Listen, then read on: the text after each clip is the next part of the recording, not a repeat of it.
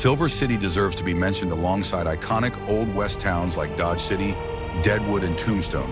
In fact, Silver City predates all of these, having been established earlier in 1870. A thorough examination of historical records and comparative analysis could potentially reveal that Silver City was not only the earliest of these quintessential frontier settlements, but also the most rugged and lawless. Hello, cutie pie. How much does it cost? How much do you have, my fair young lad? Welcome to Part 2, The Outlaw Emerges. Part 1 of The Outlaw Emerges concludes with Catherine preparing for the upcoming family day. William, tomorrow we all need to find work. I want you to check the silver mines and apply for the supervisor position since you have the experience. Henry, you and Joseph will accompany me as I make rounds throughout the camp. Once we settle in at the Keystone Hotel, we'll bake some pies today. The following day in Silver City.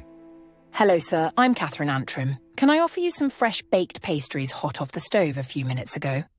Hi, Catherine. I'm Richard. Richard Knight, the local butcher. Give me 4 and also 2 for your boys. That's very kind of you. Thank you.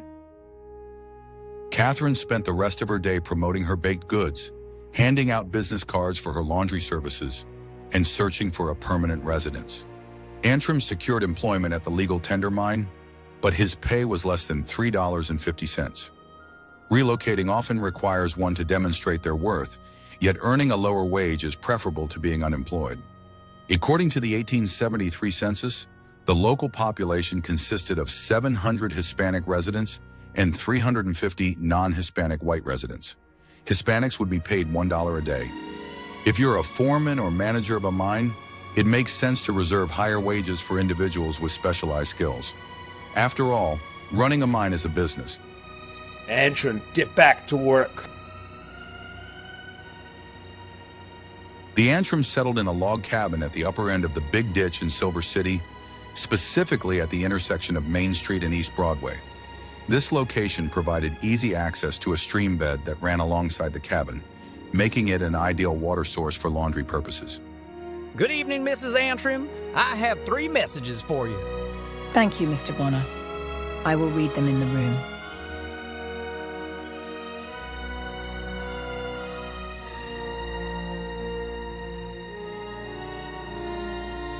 Hello, anyone here?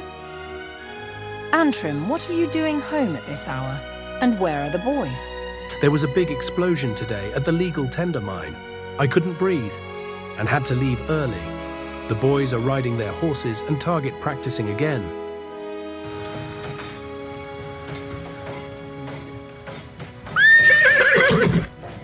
I've received several laundry bids, including one for the Star Hotel that Mr. Thompson operates, which has 10 rooms.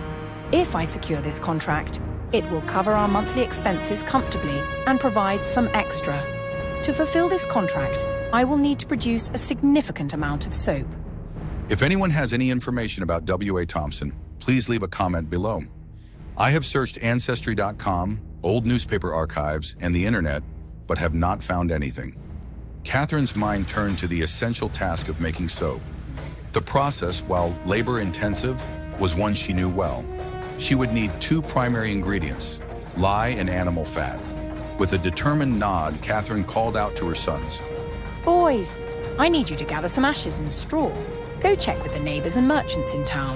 Take 6 burlap sacks in the shed and get them filled. Lye is made by pouring water over ashes and letting it drip into a container. When the lye became deep red in color and when the liquid would float an egg or potato half above the surface of the mixture, it was ready. Fortunately, Richard Knight's butcher shop was directly across the street from Catherine's residence.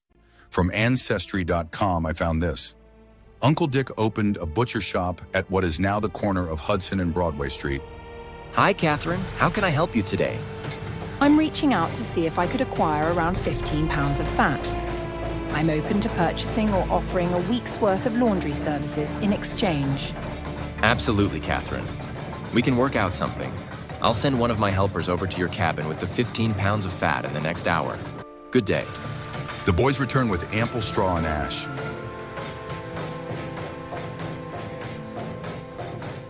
Boil the lye and fat together and heat up in slow stir for an hour. Pour into a molder container for 24 hours. That's it. Creating enough soap for your family typically requires about 1 day. In contrast, producing a sufficient quantity for a laundry service may take approximately 1 to 2 weeks. The current map of businesses in Silver City is still being developed.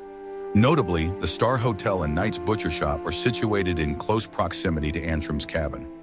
10 Pins McGarry and Dyer on Main Street. Gentlemen will find good alleys and new balls and pins and a boy to set pins that can fix them to suit without retouching.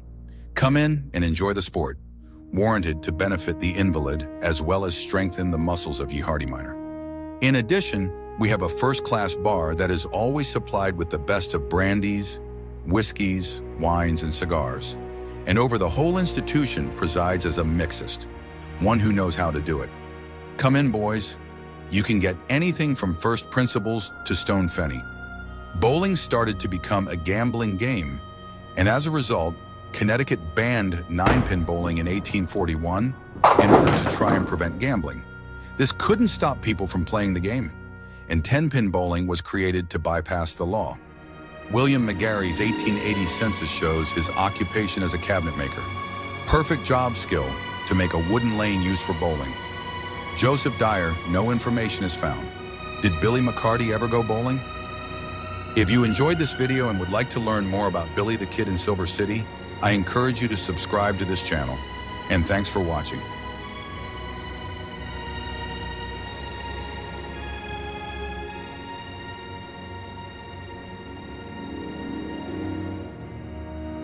Hi, I'm Billy the Kid.